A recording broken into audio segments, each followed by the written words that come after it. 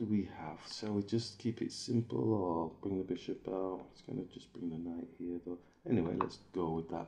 Don't want to overthink the situation. Okay, so everybody's out. Let's just bring the pawn out. Don't want to be too arty. Let's take that.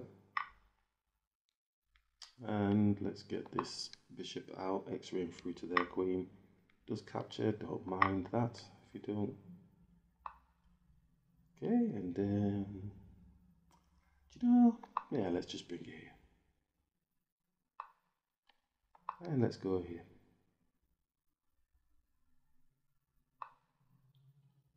Don't mind that at all. So, situation goes a little bit like this. Castle. Take. Trying to own this file here with the rook.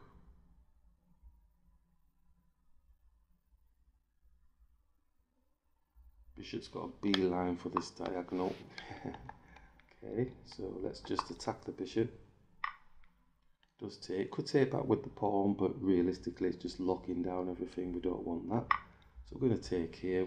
It's got two pieces on this pawn now. So the queen's gone away, so we can put a check on the king.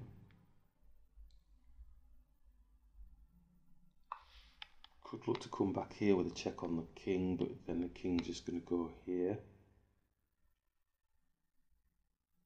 Or we could go like this, rook takes, rook but goes out there, so that's not going to work.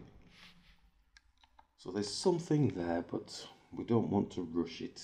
I think we go with the check on the king first. He just moves. He's probably going to go to here to try and get his king here, but then he loses his queen, so let's go with that.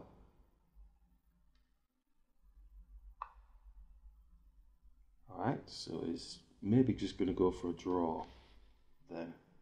I thought he might have tried to squeeze across here.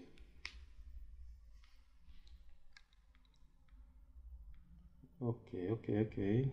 Anything else? Could maybe try and squeeze the rook up and get the other rook up and see if we can put some pressure this way, or else we're just going to end up doing a draw.